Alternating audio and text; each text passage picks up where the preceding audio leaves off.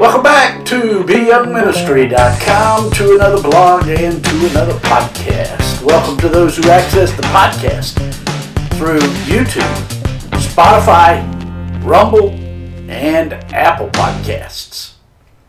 Today we continue in our study of the book of Genesis. We're in chapter 28, verses 5 through 9, which reads, So Isaac sent Jacob away, and he went to Padan Aram, to Laban, the son of Bethuel the Syrian, the brother of Rebekah, the mother of Jacob and Esau. Esau saw that Isaac had blessed Jacob and sent him away to Padan Aram to take himself a wife from there, and that as he blessed him, he gave him a charge, saying, You shall not take a wife from the daughters of Canaan. And that Jacob had obeyed his father and his mother, and had gone to Padan Aram. Also Esau saw that the daughters of Canaan did not please his father Isaac. So Esau went to Ishmael, and took Mahalath, the daughter of Ishmael, Abraham's son, the sister of Nebaioth, to be his wife, in addition to the wives he had. That's Genesis chapter 28, verses 5 through 9. Today we return to our study of the life of Jacob in Genesis chapter 28. When Jacob's father blessed Jacob at the expense of Esau, Isaac left out the spiritual aspects of the covenant that God had given to Abraham. He had done this earlier in Genesis 27, where he had mentioned the land, the seed, and the blessing that was promised to Abraham. But he said nothing about how God would bless the whole world through his seed. This was a serious oversight on the behalf of Isaac, and this may well explain why Esau went the way he did. In verse 5 of today's passage we read, So Isaac sent Jacob away, and he went to Padan Aram, to Laban, the son of Bethuel the Syrian, the brother of Rebekah, the mother of Jacob and Esau. In this verse, Rebekah was referred to as the mother of Jacob and Esau. This is the first time in the Bible that Jacob is mentioned first before Esau. The prophecy given to Rebekah back in Genesis 25, when the children were still in her womb, was fully realized right here in today's passage. The older shall serve the younger was the result of who would be defined by God in the end and who wouldn't.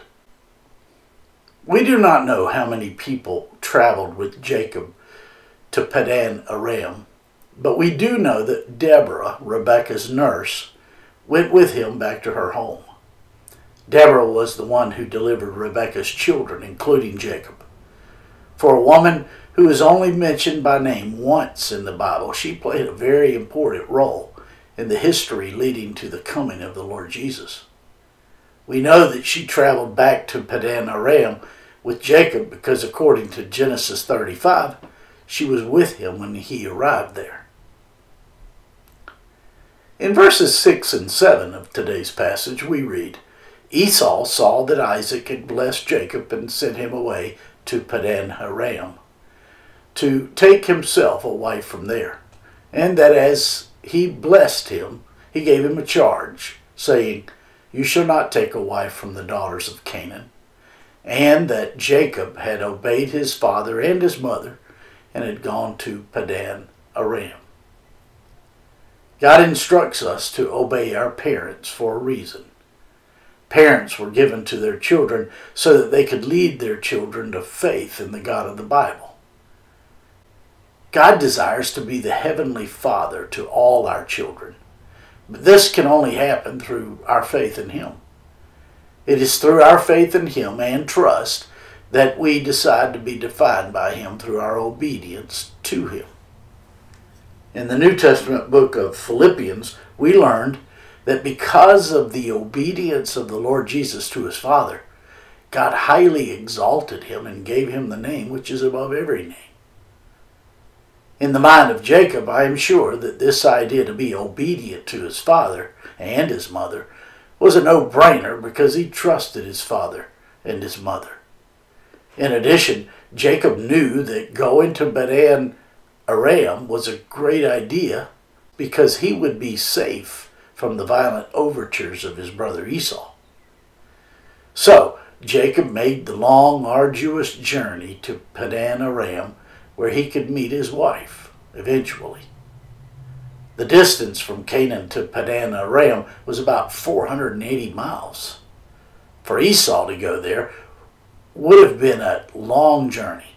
It would have meant a long time away from his family, and he would have been unable to try to regain Isaac's favor during the time that he was away. In verses 8 and 9 of today's passage we read, "Also Esau saw that the daughters of Canaan did not please his father Isaac. So Esau went to Ishmael and took Mahalath, the daughter of Ishmael, Abraham's son, the sister of Nebaioth, to be his wife, in addition to the wives he had. When Esau saw that his father was not pleased with his Canaanite wives, to whom he had been wed for 40 years, he set out to change it. Unlike Jacob, who set out in faith to obey his dad, Esau looked in the wrong direction for the answers. Esau did this because he never entered into a personal relationship with the Lord. Foreign to Esau was a life lived by faith in the God of the Bible, even though it was modeled for him by his parents. Esau stood at the door of the Lord, but he never invited the Lord into his life. Instead, he lived in accordance with his works-based religion, and his faith was essentially in himself. Since Padan Aram was so far away, Esau, instead of doing what would have been pleasing to his dad, he went to marry a daughter of Ishmael. Again, he did this because Ishmael was a son of Abraham, and Esau thought that this would make Isaac happy with him once again. But Ishmael had been removed from Abraham's house, and it was Isaac who became the son of the promise. Esau was not even aware that Ishmael was a picture of the law, for the narrative that God was bringing about never included either Ishmael or Esau. It never included those two because they never came to faith in the God of the Bible. No descendant of Ishmael is found in the genealogy of the Lord Jesus, because the law is of works. It is faith, not works, which pleases God. Ishmael and Esau were both pictures of fallen man.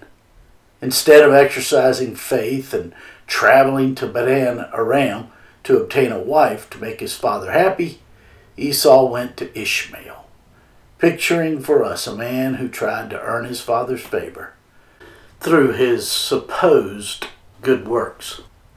The girl Esau married was named Mahalath, which means sad song. That day, Esau did what religions all around the world do every day. He performed in order to please God instead of exercising faith in God, which is the only thing that pleases him. This was the stumbling block that Esau stumbled over again and again. Esau trusted in his goodness to please his father instead of doing what would have pleased his father.